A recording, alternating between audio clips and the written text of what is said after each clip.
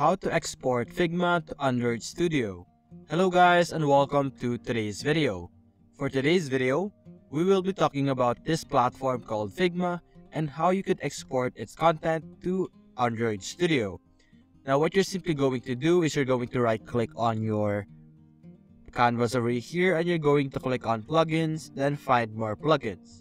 And then you're simply going to search for export kit, just like that, and you will be selecting the first option over here.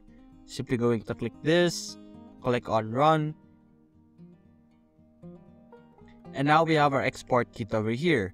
Now what you're simply going to do is you're going to click on these options over here, search for Android UI, just like that, and you would be able to have the code for Android UI, and you're going to click on export and you're going to select Android Studio.